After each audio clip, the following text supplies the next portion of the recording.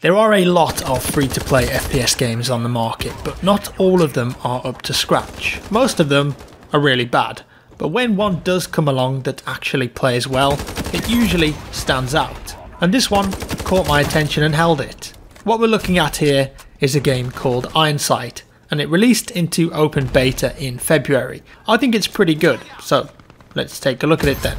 What is it? Well, Sight is a free-to-play competitive shooter that is currently in open beta. It's not available on Steam though, so if you want it, you're going to have to head over to their website and download the client. No other platforms needed though, it's just a solo.exe, if you still remember when those existed for games. The game is set in the near future, 2025 to be exact, and it's based around the battle over natural resources between private military corporations. This means that you will see a mixture of futuristic weapons and scopes, as well as weapons that you're used to from modern day shooters such as the AK. You have 4 game modes that you can choose from. TDM is the first offering, and it's probably the best mode to jump into, just to learn the weapon mechanics and map layouts. And then you have Secure Point, which is a bit like Headquarters in Call of Duty, so both teams need to fight over randomly chosen points. And then you've got Resource Takeover, which is a bit different, and there you're going to be fighting over an objective, but this time each team needs to take out robot sentinels and metal reapers to collect their resources. And last up, we've got Search and Destroy. This is an attack defend mode, and you'll be familiar with it if you ever played S&D in COD or Counter-Strike. It's also the main mode for the ranked competitive play, but you've got to be rank 10 before you can get stuck into it. S&D is probably my favourite mode just because it offers up something that I'm familiar with, but still has that tension you have when you're on your own against multiple players. It offers that excitement value. Now the game does have kill streaks, but they aren't as annoying as some of the ones that I've experienced in COD before, at least in the amount of time that I've played. They felt that they were hard enough to obtain that they worked okay. They also seem to last for a much shorter period of time compared to some of those in COD that feel like they last for an eternity. And the entire kill streak system is based around drones, and you have to pick if you want defensive or offensive options. And then you can choose from a number of options such as a UAV recon drone as a defensive option, all the way up to the Metal Reaper as an offensive option, which is a huge drone that you get to take control of. I think it scales pretty well though, so if you want to get the small kill streaks, they will of course be easier to get, or you can pin your hopes on the bigger ones and hope that you reach them. The graphics, the visuals, well, they look pretty clean. It's not next level visuals, but it's a free to play game, and I think that when you take that into consideration, the game looks pretty decent.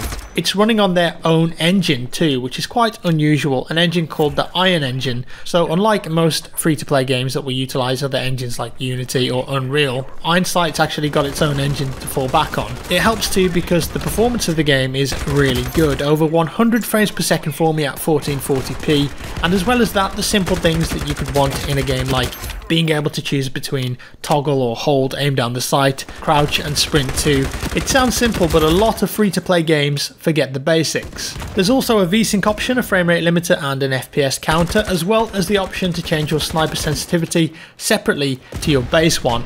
All welcome features, and some AAA games don't even have all of these. Now with this being a free-to-play game, you know that somewhere there's going to be microtransactions or MTX. After all, developers want to make money from the game. The question is though, are you able to pay money in this game to get ahead and put yourself at an advantage over someone who's simply playing for free? Well, in my short time with the game so far, I don't think that's the case. There are some cosmetic items that are definitely harder to reach if you don't want to spend money, but for the most part I was earning plenty of in-game credits after a few games to start buying decent weapons. You can also buy weapons with in-game currency for a limited time, like a day if you just want to try them out. Certain attachments for weapons also require you to be a certain level with that weapon, or for instance if you buy a new weapon like the FAMAS, you're going to need to level it up to a pretty high rank before you can start to put attachments on it like a compensator, for example. There are quite a lot of weapon attachments in here that you can unlock just by using the weapons, from sights like the Holo or the ACOG to more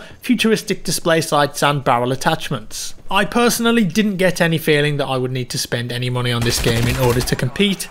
I think the amount of XP that you get from playing each game, especially if you're doing well, is more than enough to let you get the weapons that you want and perhaps some cosmetics on the side.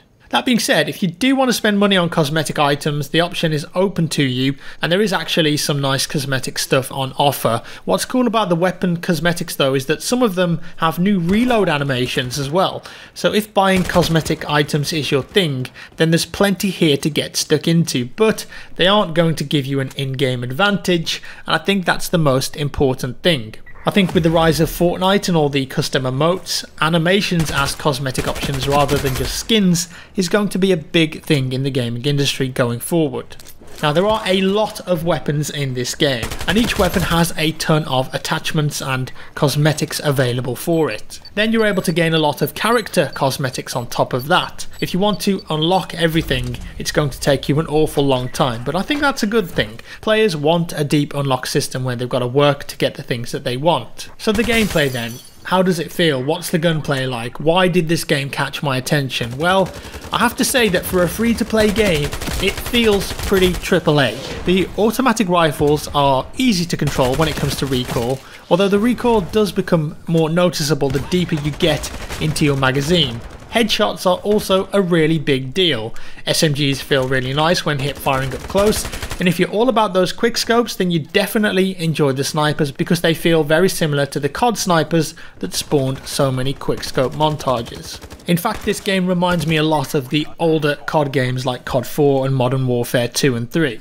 Before again, you can customize 3 different loadouts, pick your main weapon which you can then have 3 attachments on, as well as a secondary weapon such as a pistol, shotgun or even an EMP rocket launcher, and then you get your 3 kill streaks from either the defensive or offensive options. Of course you can pick grenades too, you get 1 lethal grenade such as a frag or a sticky, and then 1 tactical like a stun or a flashbang. You can pick a melee weapon too.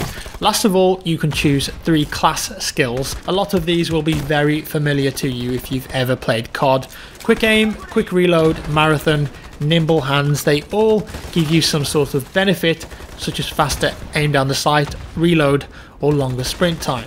And as I mentioned just now, it's very obvious that this is copying a lot of what made Call of Duty great back in the day. I'm sure some of you have been watching and thinking that too. Honestly, it's impossible not to make that comparison. Hindsight has got an old school Call of Duty feel to it, and I can only assume that's by design and very on purpose. The fast movement, the relatively low recoil and kill streaks all fit in with what we associate with classic Call of Duty, even down to the class skills. I will say this though, the time to kill in this game feels a lot higher, unless you're getting headshots, which I think is very important. So I think there is a bit more skill involved there, and being compared to the classic COD games is not a bad thing in my opinion. It's a compliment, and honestly it handles itself very well, this game. For the most part, free-to-play games feel like absolute knockoffs and rip-offs.